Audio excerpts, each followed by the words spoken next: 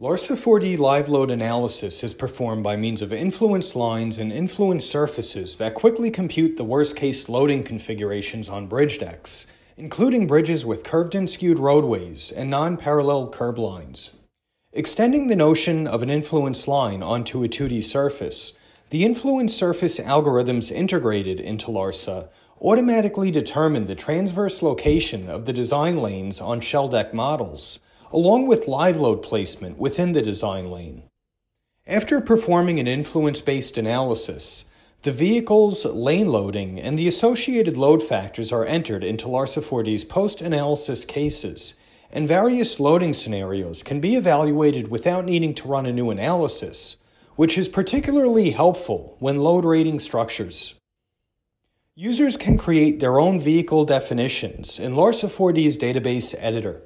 This allows creating a standardized vehicle library for organization-wide use. Alternatively, users can select from code-based vehicle libraries that come preloaded in the program for various international design codes. It's also worth noting that, as with many other analysis types in LARSA, influence-based live load analysis can be performed embedded within any step of a stage construction analysis using the program's Analysis Scenarios feature. LARSA 4D's powerful load positioning solver, combined with influence surfaces and our flexible vehicle library and post-analysis capabilities, allows engineers to perform refined live load analysis in a practical, intuitive manner.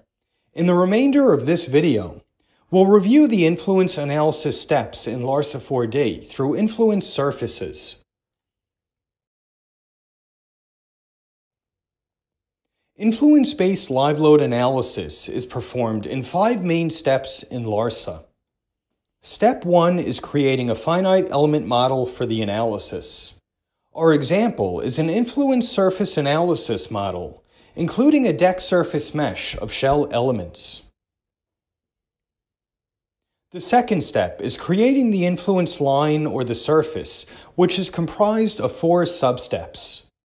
This starts with defining roadway geometry.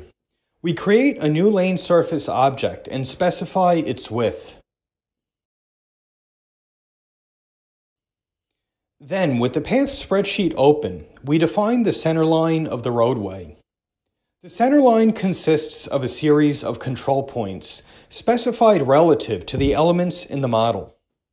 For curved surfaces, curve fitting options are available.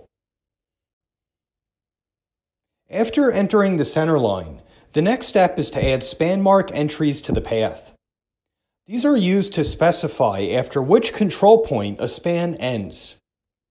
These marks are used by LARSA's vehicular load positioning algorithm later on, when placing multiple trucks in different spans. Now we can set up unit loading by creating a moving load case and specifying position increments. We enter 2 increments in the roadway's longitudinal and transverse directions. These are basically the grid spacing of influence coefficients on the influence surface. The last substep, creating the influence line or surface, is running a moving load analysis.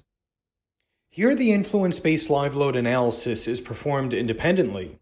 However, this can again be embedded within stage construction, using the program's analysis scenarios. This allows users to run multiple influence-based live load analyses when the bridge is partly or fully constructed. Once the analysis completes, we can turn on Analyze Loads in the graphics display and spot check unit loading on the deformed model. Returning to our main steps, the third step is getting the vehicle definitions by connecting a vehicle database to the project. In this example, we've connected the AASHTO Vehicle Patterns database that comes preloaded in LARSA, containing the standard vehicles per AASHTO LRFD. For custom vehicles, you can create your own axle-based or wheel-based vehicle definitions using the program's database editor. After having the vehicles ready in the project, we can enter the code-specific loading requirements in the post-analysis result case. From the results menu, we create a new influence line surface case. As we can see, the case includes 3 tabs. Under the General Options tab, we select the influence surface to perform the computations on. When more than one surface is present, you can select from the surfaces that are available in the drop-down list. Per AASHTO LRFD, we'll enter 12 feet for the designated design lane width. The transverse offset input is only for influence line analysis. It simplifies the creation of multiple lanes at different transverse locations. The Load for Extreme Force Effects option is checked so that the vehicle wheels and axles and lane loading locations that do not contribute to the extreme forces are not considered. Correspondingly, the Complete Patterns Only option is unchecked, so that the vehicle is allowed to pass the beginning or end of the surface in the roadway longitudinal direction. This is because the worst position of a vehicle is often when it is only partially on the lane or surface. Coefficients are signless is used when modeling braking forces, which can occur in either longitudinal direction. The overall factor is applied to the final influence results, which is usually defined as 1. Multiple presence factors are a set of factors to apply the results depending on the number of lanes loaded. Here we enter multiple presence factors per AASHTO LRFD.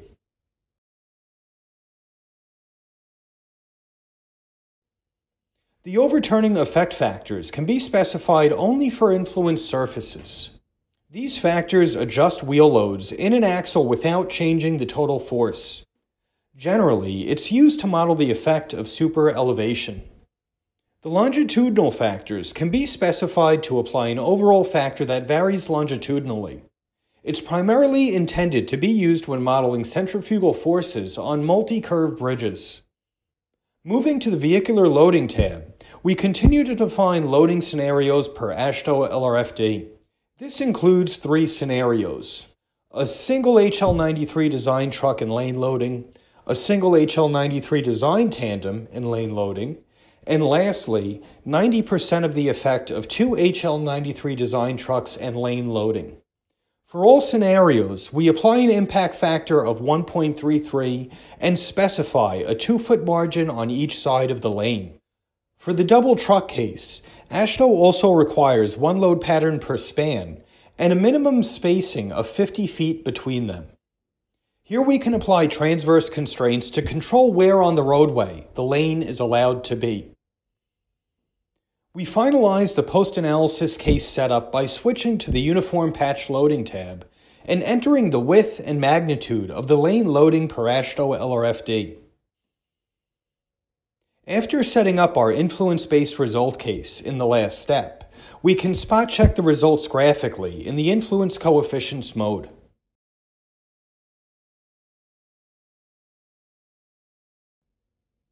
We can also switch to the detailed results accessed through LARSA spreadsheets. In spreadsheets, the rows alternate between minimum and maximum values. Our envelopes show the worst case negative loading and the worst case positive loading for each spreadsheet row. Under the result case column, the coordinate and direction of each placed vehicle are listed. The vehicles are separated by semicolons, and the uniformly distributed lane loading is indicated as UDL. At the end, the applied multiple presence factor is reported. As a special feature provided in the live load results spreadsheet, you can right-click a row and capture a particular load configuration as a result case. This result case can be used to access concurrent results for the selected critical live loading configuration. This concludes our short overview on how to perform an influence-based live load analysis in LARSA 4D. Once you've completed steps 1 to 3 in this video, you can repeat the last 2 steps for various loading scenarios, evaluating as many possibilities as needed without having to re-perform a new analysis.